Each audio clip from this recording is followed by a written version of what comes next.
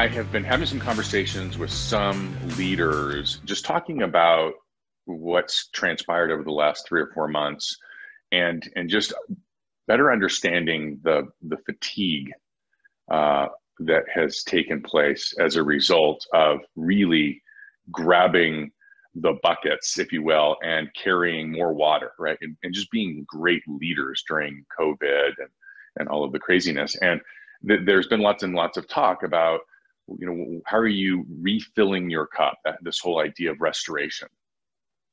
And it kind of got me thinking to myself, the difference between, like, listen, you all are pros, right? Pros are pros. We get it. And yes, you have to have talent in order to be a pro. We get it. Everybody is, that's in the business, that's having any success in the business, has particular skill sets and have talent. But there's a difference between sort of like that pro athlete that makes it for a couple of years and, career is over before you know it, and that person who becomes inducted into the Hall of Fame, as an example, right?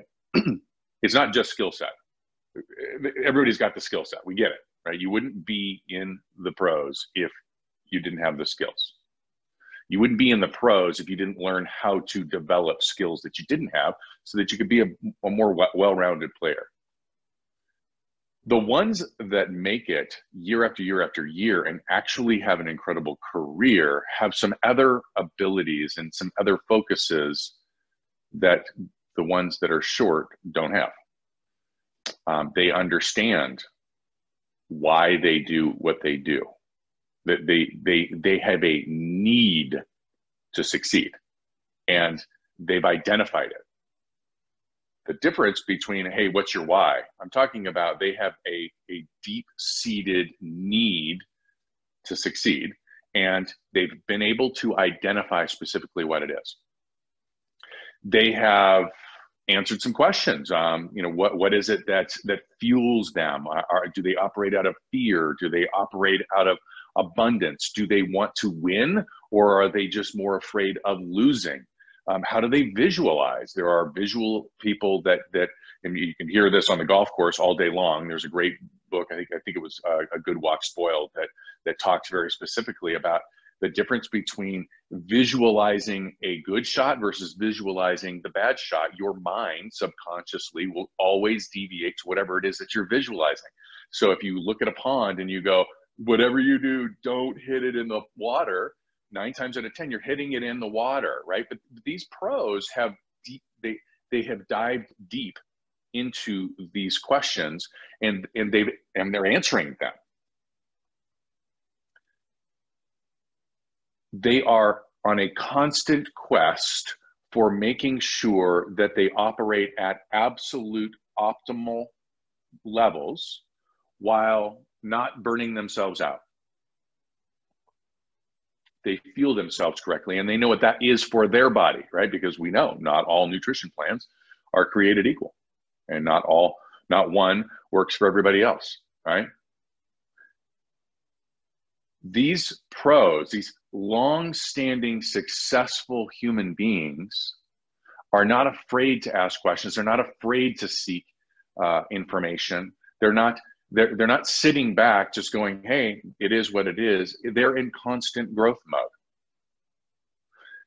And as I was always thinking about these people talking about, hey, it's about restoration. I get it.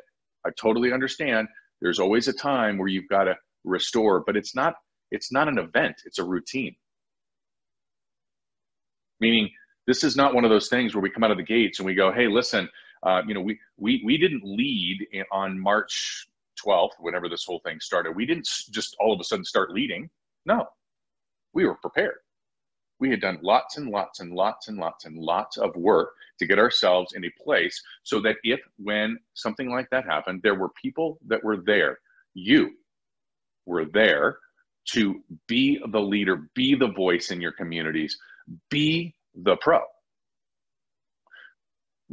We understand that you have to have regular restoration, regular skill building, regular endurance training, regular mind expansion, regular, all of these things.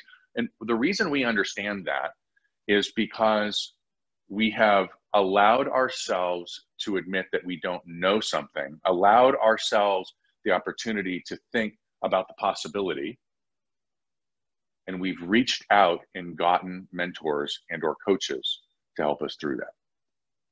Because these are the people that would say, hey, listen, what are you trying to accomplish, right? Do you need to win or do you want to win?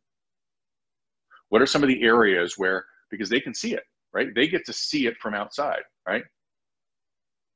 Yesterday, I talked a little bit about this idea of like expanding your mind, right? So this is an interesting one, right? There's a guy named Dr. Amen who did a bunch of research on the impact of your brain, and really ultimately it gets into Alzheimer's and how nutrition and movement and exercise and all of these things, right? There's a guy named Dave Osprey, Bulletproof Coffee, who kind of went through the same journey of this whole biohacking and what does that mean and what are the technologies that are available.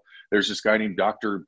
Peter Diamandis that talks about from a health and vitality perspective. He's also talking about how technology is impacting all kinds of industries, ours included. And just give you one example, the first autonomous cars are not cars at all. They're actually trucks, right? 18-wheelers. Well, there's a lot of 18-wheelers on the road. Just ask anybody that lives on an interstate, right? Well, he talked a little bit about what that impact would look like. Well, all of a sudden, so there's not a limitation to how many hours that truck can drive. Oh, so all of a sudden distribution centers don't need to be where they currently are. Oh, well, wait a minute. We've got hundreds of thousands of truckers on the road. What are they going to do? Well, they won't have a job. Well, what does that mean to the commercial real estate business, investment real estate business, supply chains, all of these different things? I would never even think of any of that stuff, but having a place where you can reach out and go, hey, listen, what's the community that's going to help me in this space to broaden my view? Who's the coach that's out there that can help me see my limitations and therefore my opportunities? It doesn't have to be somebody that knows your name. It can be, hey, it can be your spouse, right? It can be your manager. It could be the person that has the desk next to you. It could be a podcast. It could be a YouTube channel. It could be any number of things, books and blogs and vlogs and you name it.